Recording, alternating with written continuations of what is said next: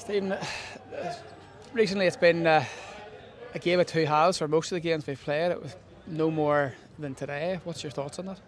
Yeah, listen, I thought we were very, very good first half and probably should have gone in 2-3 goals to the good, but unfortunately at the minute, we just spoke with the players there, we're not putting the ball in the net and ultimately we're not defending 1v1 situations well enough. So I suppose that there has the recipe for results like today.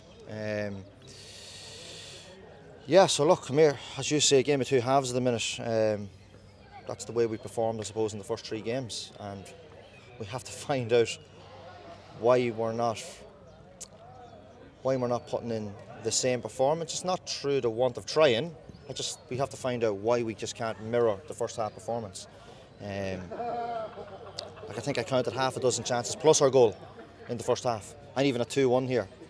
We've a couple of very, very good chances. Look, it's disappointing. But as I just said to the group of players, we also need to look at the positives. We've had 3 games and we've had 2 training sessions to this, and this isn't an excuse, by the way, because the players have carried out some of the detail we've asked to really, really good effect, and some of the performances individually have been superb. But it's now getting it all to knit together. And look, we've 3 18-year-olds on the pitch today as well, so that has to be a positive. We have to highlight these things. Obviously, we know we've a couple of illnesses and a couple of sickness to senior players at the moment, and a couple of injuries. So look, we have to manage that.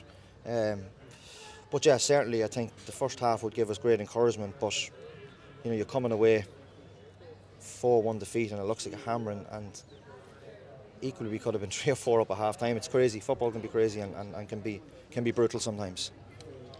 Yeah, I suppose one of the good positives was Jack Malone. His performances have been really good in the last few weeks. Good free kick today, and he looked really positive, really impactful in going forward.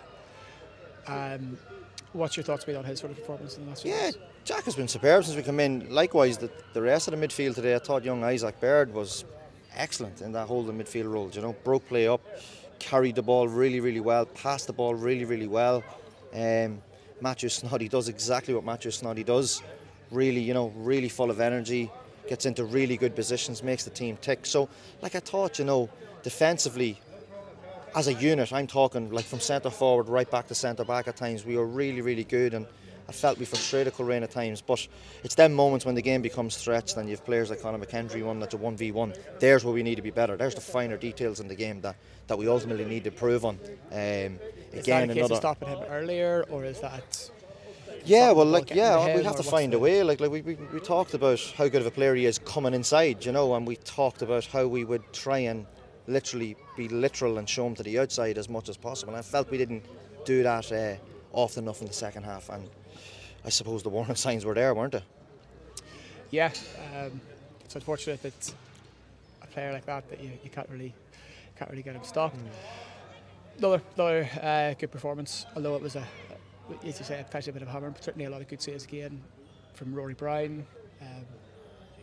You feel a bit sorry for him sometimes, though, when he has to pull off 2 or 3 wonder saves and still concedes 4.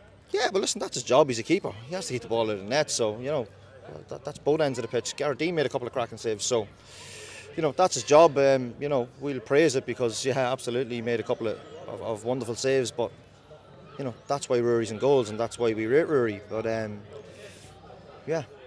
I suppose that's all I have to say on that one. Looking forward then, games are coming thick and fast. We have a game on Tuesday night in the Middlesbrough Cup against Dury. Another cup match, hopefully maybe less dramatic than last Tuesday's. But what's your thoughts going into that game? Yeah, look, we have to dust ourselves down and go again. There's a lot of new tactical ideas been put to the players. And listen, I think they worked, you know what I mean? I think when you watch some of the football we play, and here, it's not total expansive football, by the way. It's nice football, and it's effective, and it's progressive, and none of our goals have been conceded by trying to play the right way. So we have to, before people jump on that one, I think we need to highlight that we've been very effective and we created a lot of chances based on how we went and playing. It's just the smaller details. But the cup game against Newry is another opportunity to go and build on what we're doing and hopefully get another win. I think that's an important thing. We stepped into the job where the team had only won 2 games out of 9. So, you know, we're coming into a team that's been losing games of football, and we're trying to shift the mentality and how we carry out our performances that we feel might get us more success.